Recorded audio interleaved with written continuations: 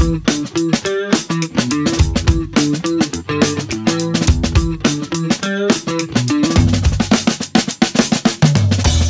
guest today is Greg Crist. Greg, how are you, sir?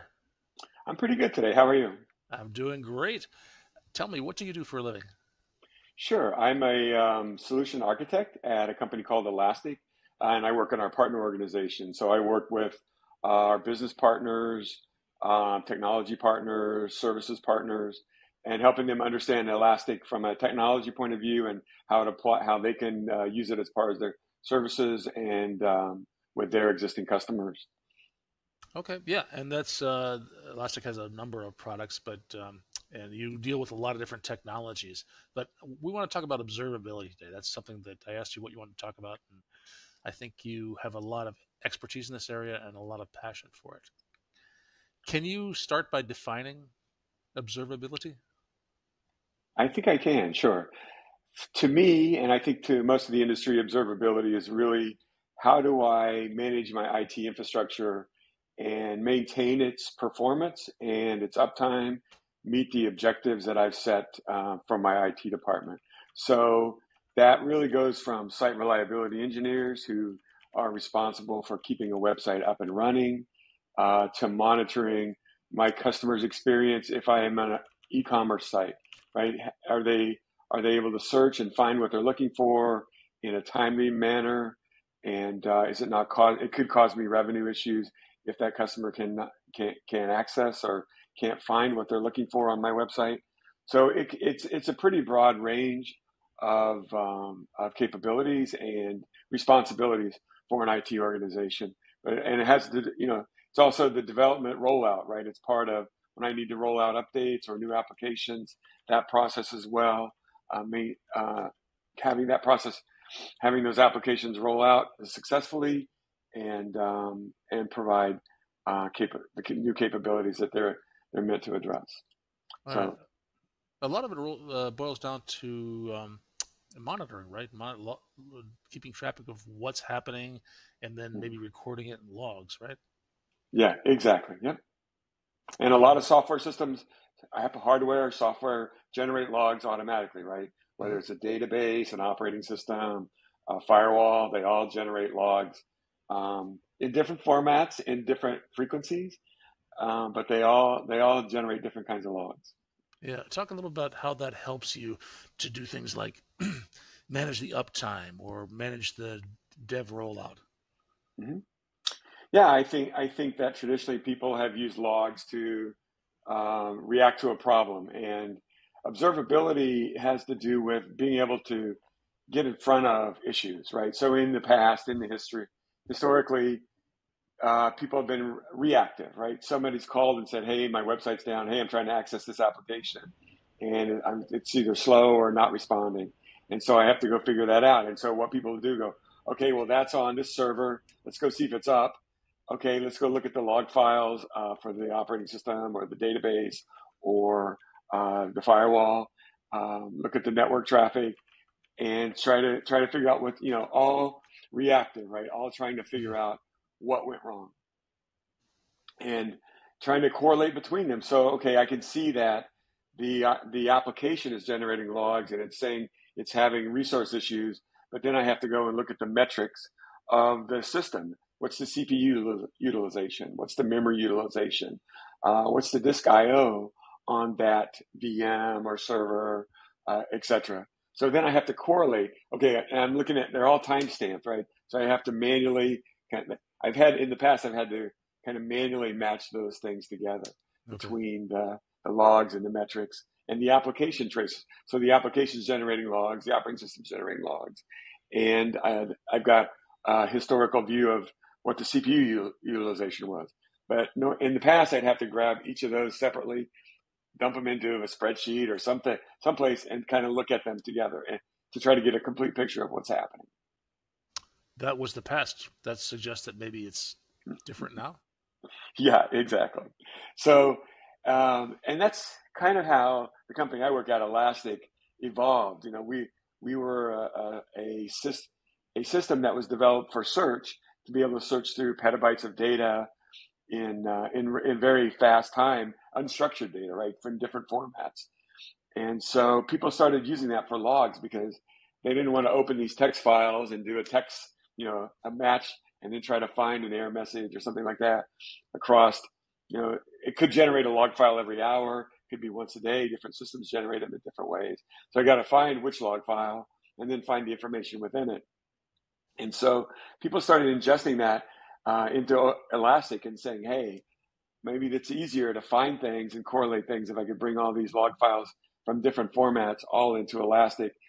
And over time, we recognized that was a business opportunity at Elastic and said, hey, we can build some tools on top of that. We can make it easier for these engineers to figure out what's happening in their systems.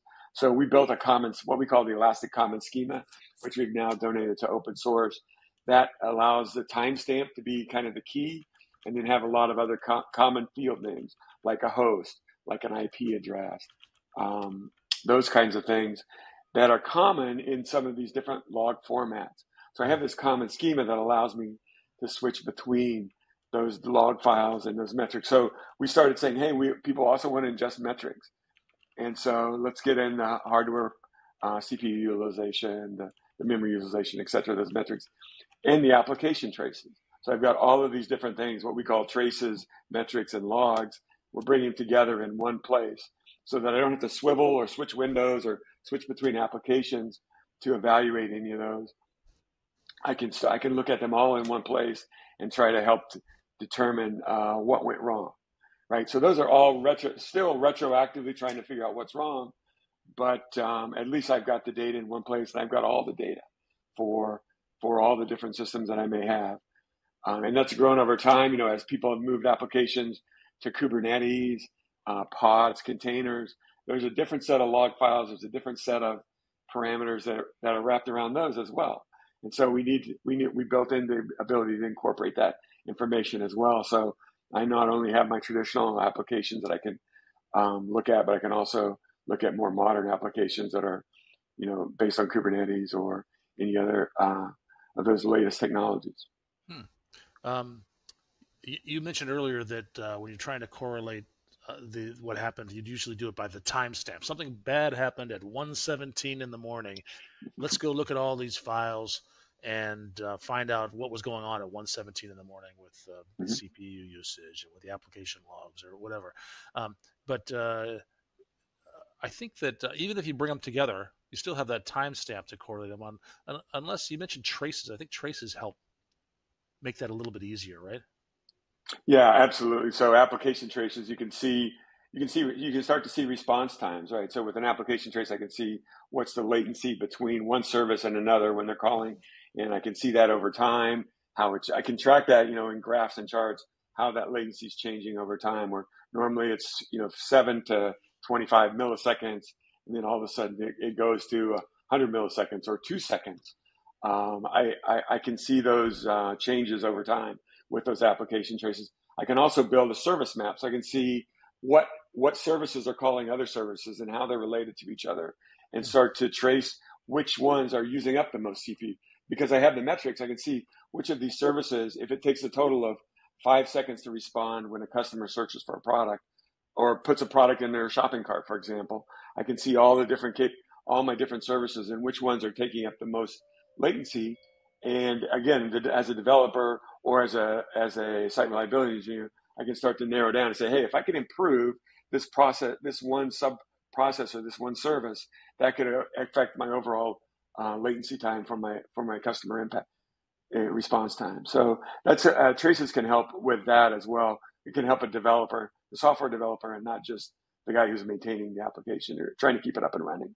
Oh, you just alluded to something I was going to ask about, which is you started out talking about being reactive, that, a problem occurred, let's go dig into it and find out why that problem occurred. But when we talk about, optimizing a piece of the application that's slow, then you're being proactive.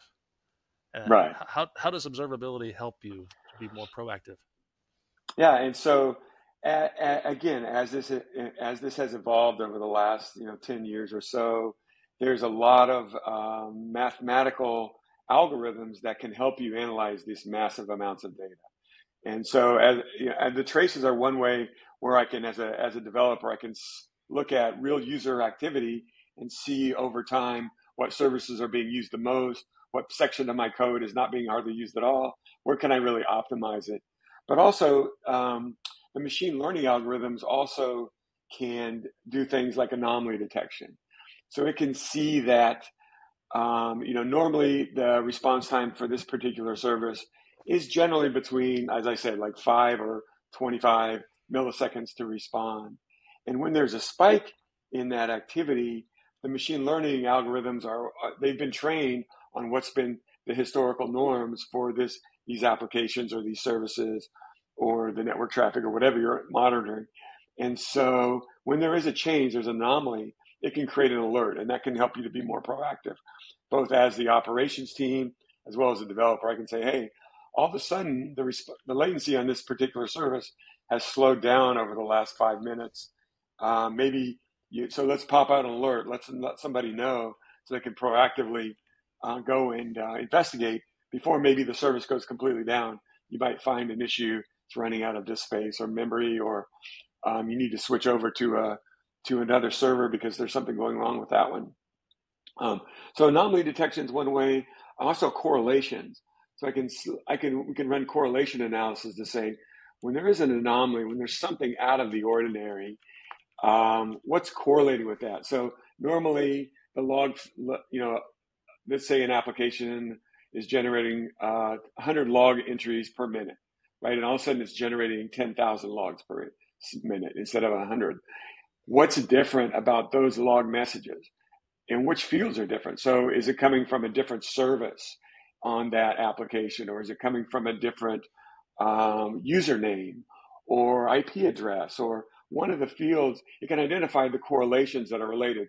Not only is the number of messages different, but these data fields in the rows themselves are different as well. And so that'll help, again, direct the site reliability engineer on where to target his investigation and where to start trying to uncover what could be an issue. You brought up machine learning. I knew we are going to have some kind of artificial intelligence field as part of this because everybody's talking Yeah. about that. Are these machine learning algorithms? Are they the way that we can implement AI, or is there more that is being built in using AI into observability? Yeah. Yeah. So it was interesting. I've been at Elastic a couple of years now, a little over 2 years, and I came from a machine learning background. So I I did not know used to that. work. Yeah, I used to work for a company called SPSS, which, if you ever took statistics in college, probably not today. You probably use Python, but 10 years or more ago, if you went to college, you probably used SPSS in your stats class, and it did regression analysis and some machine learning as well. And so I learned about machine learning, 10, 15 years ago about how to really apply, and it's mostly numerical analysis, right? It's analyzing numbers and rates and things like that. But it can do text analysis and so forth. But so Elastic has had that capability for many years to do anomaly detection. There's pretty straightforward algorithms around that, looking at those analyses. And we've had hundreds and hundreds, like 300 or 400 different machine learning jobs that come out of the box. You can you can build your own as well. You can train your own models, select the data sources that you want to look at, and the types of anomalies you want to look for. They're used for security as well. So if you're looking at data that's being where IP addresses that are unusual, that are not normally, or people log in at odd hours. They always log in between 8 a.m. and 6 p.m. And all of a sudden, for the last 2 days, they've been logging in at 2 a.m. Hey, something's different there. Or a bunch of data is being exfiltrated out of my network to an IP address in a country that it doesn't normally travel to. All of those things That are sounds anomaly like bad detections. news. Yeah, those are all anomalies, right? They're things that Yeah. are not out of the ordinary. When this massive amounts of data is being generated, no human can just look at it and say, "Hey, all of a sudden it's looking different." But these machine learning algorithms can just do it, in a matter of seconds and say, "Hey, something's way off right now. I've seen something I've never seen before, whether it's higher volumes or unique log messages." It can even look for that. So there's a message in my log file that I only see once a month. All of a sudden, Mm, it's popped up 3 times today. Hey, mm. something must be different. So let's just alert somebody about that. So that kind of takes me into the latest conversation that everybody wants to talk about in the last, what, 18 months now, which is generative AI. And how can I use Yeah. generative AI from an observability point of view? If I'm a site reliability engineer, how can I take advantage of this technology and start to think about, again, more automation and less manual activity? Right. Because like everybody else in IT these days, the operations teams are being asked to do more and more, uh, service more applications at higher levels of service, less downtime. And so you're always looking to automate. And then budgets aren't growing, right? As the responsibilities grow, the budgets don't grow. So you have to find ways to use technology to become more efficient. And so with generative AI, what we have in Elastic and what people are using today is what we call the AI assistant, which is how can I can have a conversation with I can have a conversation with ChatGPT. I can say, hey, what is Oracle, right? Or what are these log messages mean? When should I see these log messages? But those are just asking, general models that have been trained on random tons of data and having a conversation. So the retrieval augmented generation is the ability to use your private data along with a large language model to do generative AI.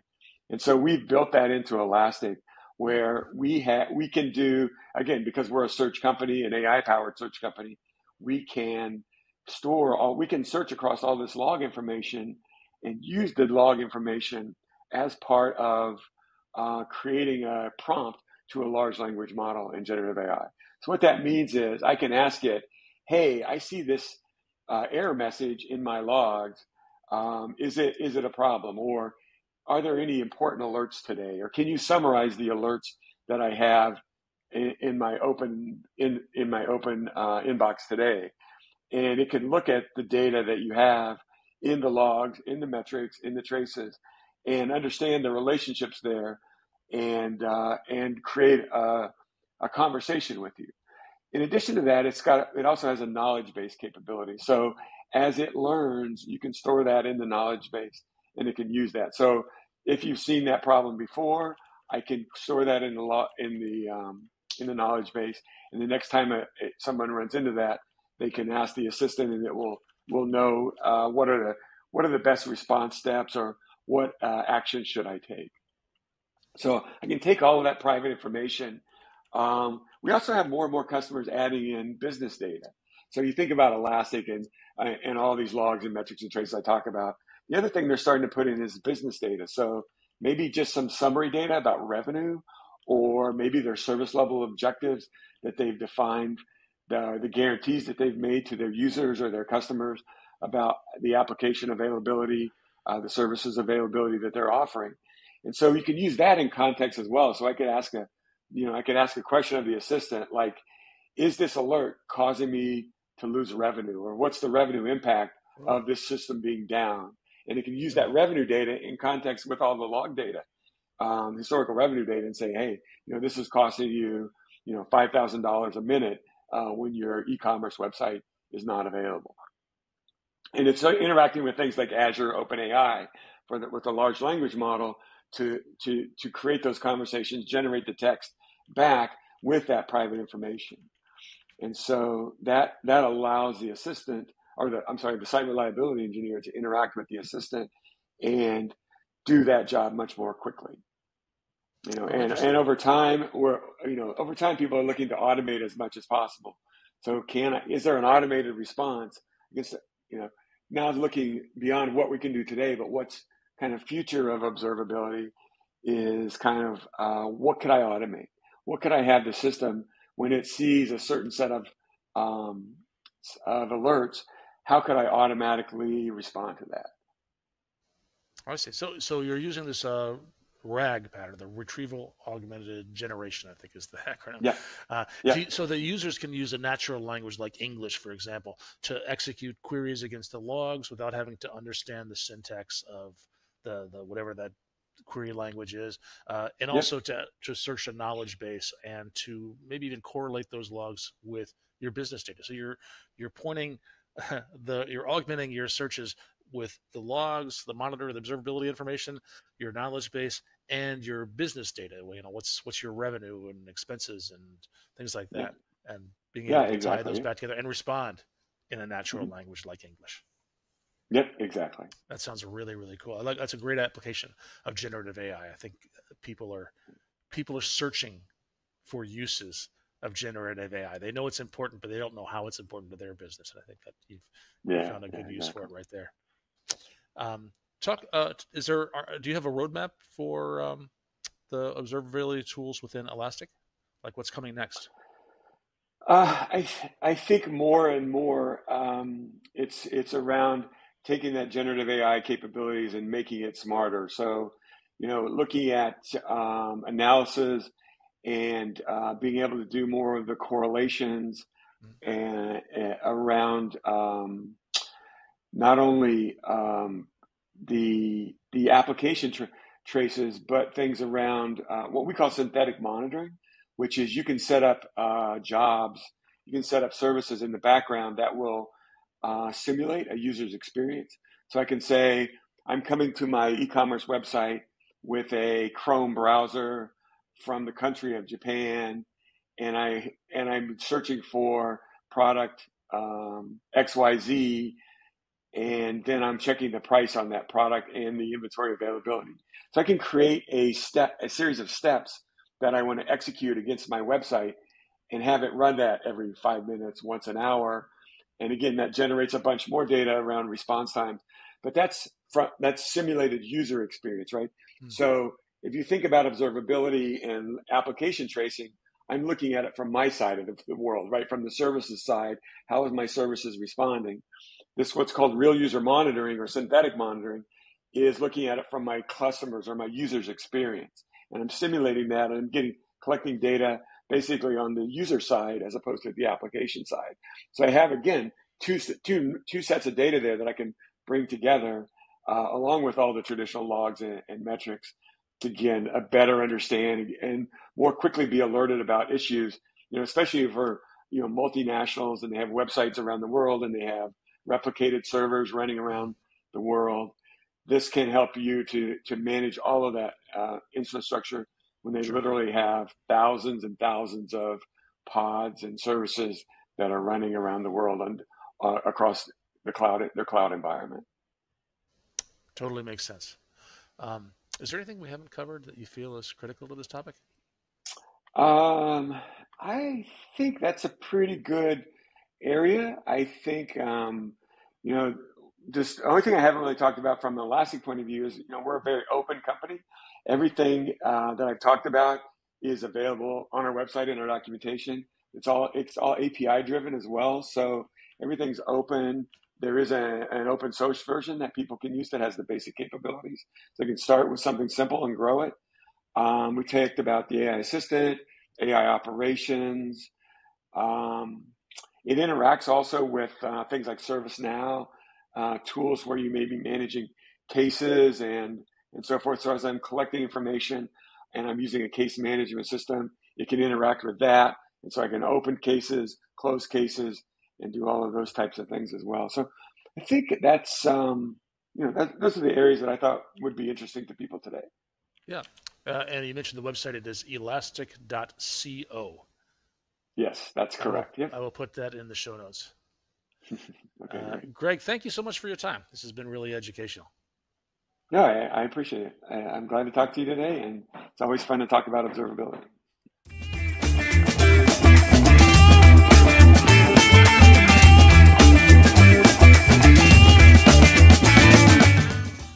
I think that technology for me is a way to broaden the experiences of my friends because I have a lot of friends outside of the technology world, and they come to me for advice and interest, and so it helps me in my job to be able to explain technology to my friends in a non-technology way. So I figure out how to communicate it to how can I explain to them what my job is and how it helps the IT world.